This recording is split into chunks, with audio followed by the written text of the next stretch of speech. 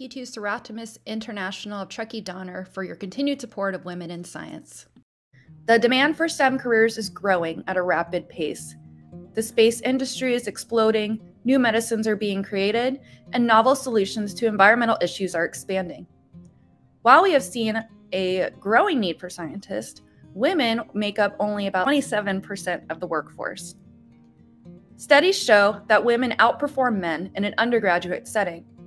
However, this performance is not leading to professionals working in the field. In this presentation, we will explore ways to overcome this hurdle and bring more women into the STEM workforce. I'll never forget seeing Jane Goodall. She gave messages of hope, but also shared her stories of growing up as the weird kid.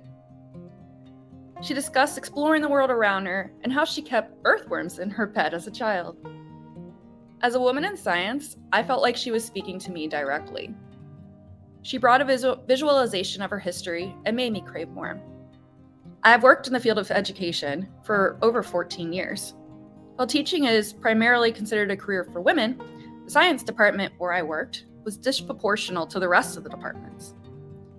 When moving to a new career, I was tasked with interviewing scientists about their work and career backgrounds. While exploring university databases, it became clear that women are the minority. It was difficult to find women as leaders in their field. They were labeled as lab techs or assistants, but rarely a lead for department or industry. That got me thinking of my own pathway to science. So let me tell you a story about a little girl growing up on the East Coast of Florida. I was born and raised in the beaches of Central Florida. Having an engineer father and surfing the waves, I naturally gained interest in the field of marine biology. I watched the Indian River Lagoon's health decline and trash pile up on our once pristine beaches. I was out surfing one day when I came across 2 large sharks. I grew up in the heydays of Shark Week, massive sharks jumping out of the water and shark attack files.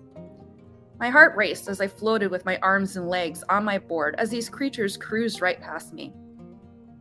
I knew then that these large apex predators were simply sensationalized and misunderstood. I decided then and there that I wanted to work in the field of marine biology. The problem? Women were not considered leaders in science. In the world of Robert Ballard and Jacques Cousteau, I found Sylvia Earle and Jeannie Clark, the 2 leaders in marine sciences, to be a safe haven. There were only 2 that I could see myself in. I investigated many universities and degree options and became very discouraged. This was not the field for me, as I was the minority gender. I was outnumbered, and opportunities seemed grim, and I had no mentor.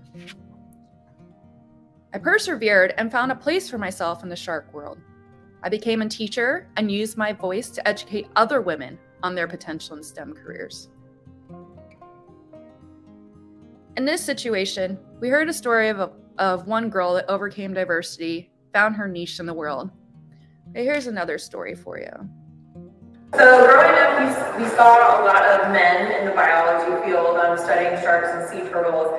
And as a woman who wanted to get into the field, it just kind of empowered me more. Like, we needed more representation of women in this field. So as you can see, the issue has been around for decades. Fortunately, there are organizations that are making waves of change. I now work for a female-led science research organization that prioritizes women in STEM careers. We are taking charge, telling our stories, building trust, and enabling the future women in STEM to be inspired to join us in this movement. There is hope if you know where to look. Be part of the movement and join us on May 4th for Big Day of Giving. We have a very special presentation featuring Dr. Laurel Larson from UC Berkeley, a leader in her field. We hope to see you on May 4th to help us inspire future women leaders in STEM. We can't do this without you, and we appreciate your support. Thank you.